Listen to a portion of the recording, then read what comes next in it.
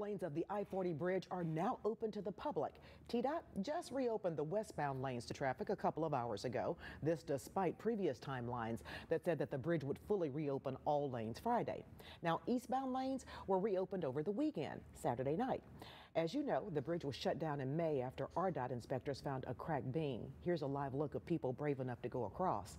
Now, since then, crews have worked to make repairs and added 17 steel plates to the bridge to secure it. Everyone from officials to truck drivers say they're ecstatic about this reopening. Oh, it means everything. It's hours and hours of waiting for months, to get across, back across. I mean, it's just wonderful. I'm very happy about this moment because, like I said, I know all the mothers and fathers who was getting up extra early to leave their families to go to work. That's precious time.